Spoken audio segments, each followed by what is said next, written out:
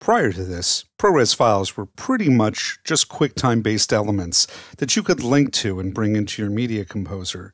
Starting with version 6, we can import ProRes files directly, and this provides some pretty exciting abilities.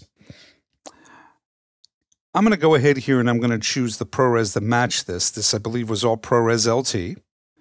And I'm just going to go ahead and bring this in. It's going to import, and it's going to do a fast import.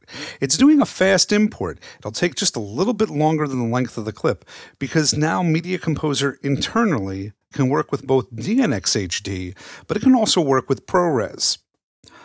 You can render in ProRes. You can create any sort of media into ProRes directly. And what this buys you is this buys you workflows where maybe you had to deliver to somebody a clip in ProRes. Instead of having to convert each element along the way, you're able to handle everything natively as ProRes files and output ProRes files directly from Media Composer.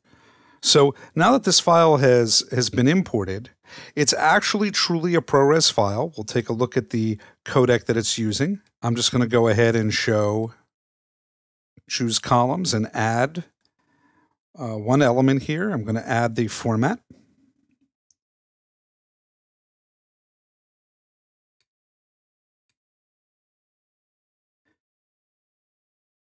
The format added, you can see this is a ProRes LT file. That was what the original was. It's able to edit with this and treat it just as if it was Media Composer material. Under my settings, under my media creation, pretty much everywhere except capture, I have the ability to generate titles in ProRes, import and mix and transcode and mix down into ProRes, do my motion effects and renders in ProRes. The beauty of all this is if I have to then spit out to something that's expecting a QuickTime ProRes file, Media Composer can handle it from head to tails. You just need to know that it's here and to switch your render resolutions and your titles over to ProRes so everything gets handled pretty much natively. It's very exciting. It makes life a lot easier for some of those delivery formats.